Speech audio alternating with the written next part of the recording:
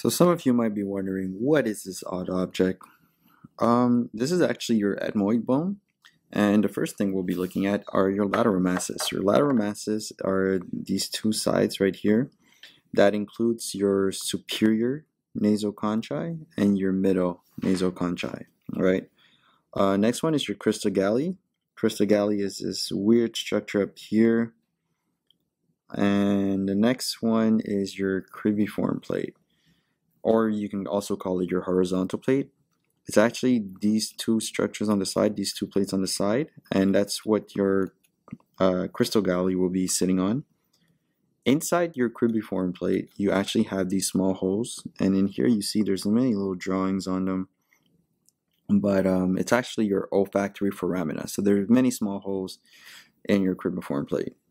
And lastly, we'll be looking at your perpendicular plate, which is this structure right here.